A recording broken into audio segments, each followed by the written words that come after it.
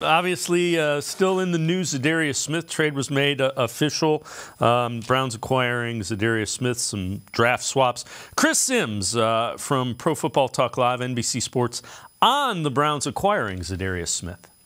It's their new version of Jadeveon Clowney, but maybe even a guy that, you know, has got more pass rush value than Jadeveon Clowney the last few years. That's maybe the exciting thing. Now he's getting up there in age, and we're getting the injury. There's that knee. There's that a knee keeps right, popping up. Right. That He had the back year. 2 years ago, right? Wasn't it? So yeah, he is certainly at an age where teams start to worry. But for Cleveland Browns themselves, I think this was like the one glaring area of their team where you looked at to go, Who's going to line up opposite of Myles Garrett? What are they going to do here? You know, they got Jim Schwartz, new D coordinator there in town, and it did seem like they were incomplete. And obviously, this is why they had this on their radar. They got it done, and I think it's a good fit for them overall.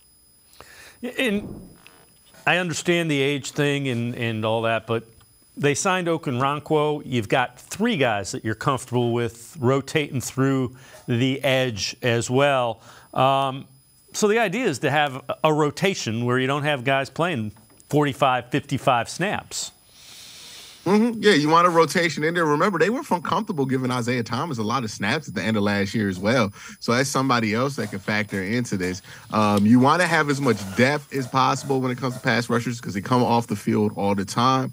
You want to make sure that, hey, if Myles Garrett isn't out there, maybe you feel okay with it being Za'Darius Smith out there with Okoronkwo, right? Like there's just so much versatility, so many options that you can have now that you have that another anchor opposite of Myles Garrett, and it allows you to, you know, be more diverse with how you set up these blitz packages. Yep, and Jim Schwartz will have a number of them, and he'll be looking for matchups, not only to blitz, but guys that they can identify as this guy doesn't do this well, our guy does this well, that matchup favors us.